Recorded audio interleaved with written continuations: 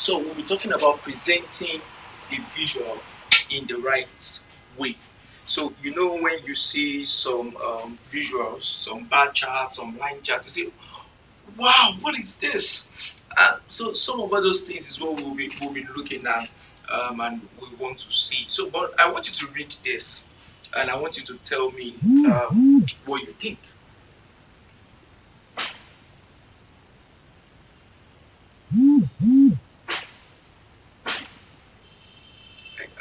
Are you able to read it? Just try and read it to the end. But the same message in another way.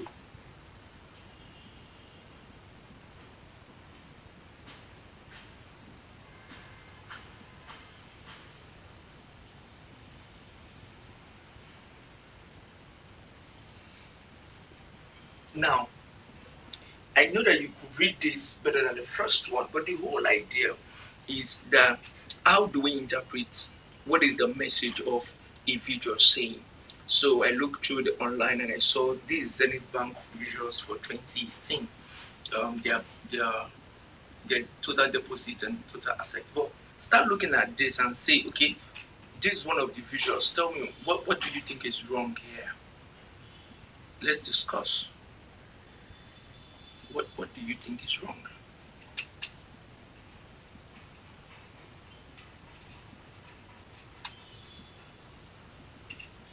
Okay, so one of the things for us to clean up this visuals, we're going step by step. The first thing is we want to lighten up the total deposit.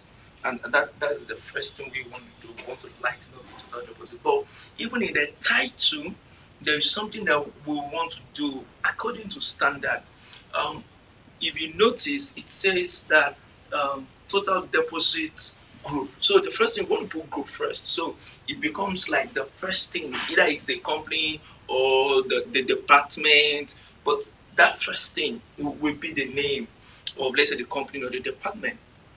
And the next thing we want to do is now, what is the chart talking about? So we're saying the total deposit in, and you can see that the B is the billion, then the NJN is the sign. So either you have euro, you have pounds, those signs, that is where you put there. So the first thing is group, then the total deposit, then the next thing is the year. So you have to indicate the year. So we're talking about 2014 to 2018 analysis.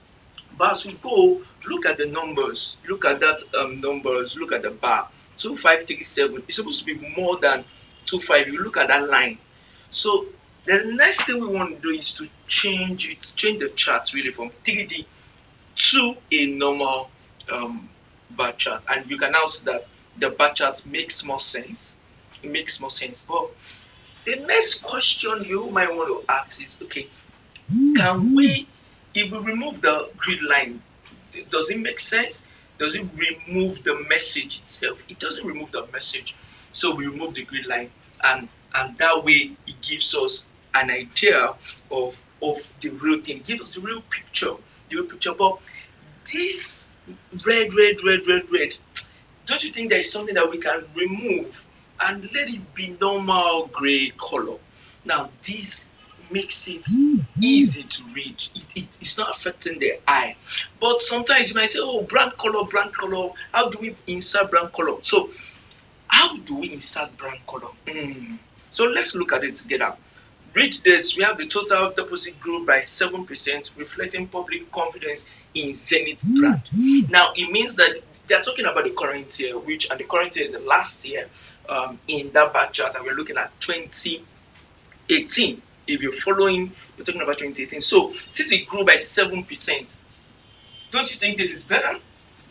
Just type yes, no, yes, no. Don't you think this is better? Now it gives it a focus about it.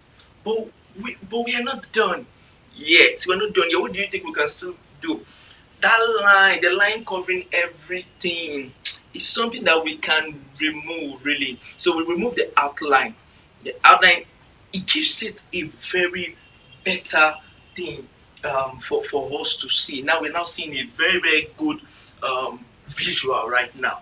But we are going to have to add the message back. You know, that's total deposit grew by 7%. Obviously, we're still going to add it back. But before we add it, the next question is that the funding mix was also balanced towards.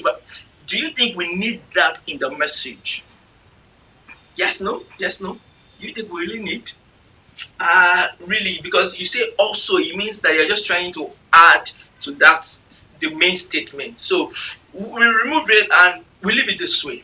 And if you look at it this way, you now start picturing the first one to this, and you can now start seeing what we are saying, because we're saying that how do we do it the right way, the right method, what are the things, what is the message that is going to pass, how best to pass that message, does it follow the rules, does it follow the standard, because we notice that most people don't really follow standard, and one of the things that we're looking at is to ensure that companies, banks, telecommunications follow the standard of how visuals to look like. And so if you look at this, what are the steps we used to get there? What are the steps we used to get there? Okay, so as you're typing that, everything we've done now is actually the IBCS standard way of visuals. So we are trying to make sure that what are the unnecessary things that we don't need to be in the visuals, and the things that we need to be in the visuals. Thank you very much.